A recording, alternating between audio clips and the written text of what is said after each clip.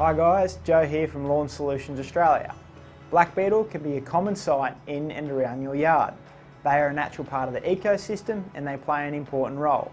We sometimes hear from people who have noticed black beetle in their lawn and are concerned that it may be damaging their grass. Well, here's what you'll need to know. It's rare that the adult black beetle will cause too much harm worth worrying about. It's the root feeding black beetle larvae that do the damage.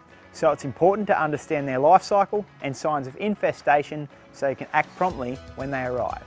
Black beetle eggs are laid in spring and early summer. After several weeks, the eggs hatch and the larvae or grubs emerge that feed on the grass roots. It is when large numbers of these eggs hatch that it is a serious problem for some lawns.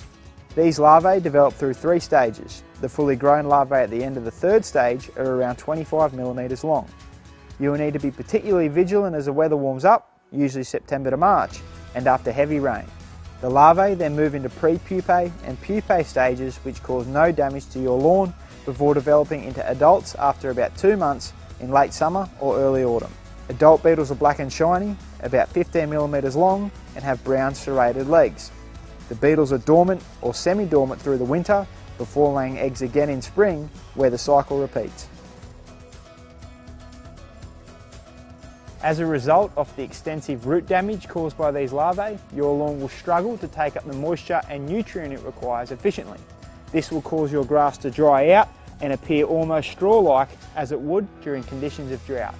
When at its worst, the grass will actually be able to be peeled back easily from the soil surface as the roots have been eaten away. This is when you'll usually find a large number of feeding larvae. Due to the rate at which grubs feed and move across your lawn, the number of eggs they lay, and the sheer numbers involved in an infestation, delayed treatment can be disastrous. Your local turf farmer can supply advice and treatment options. If you visit the Lawn Solutions Australia website, click on the Turf Suppliers tab and put in your postcode. It will bring up your local supplier's contact details.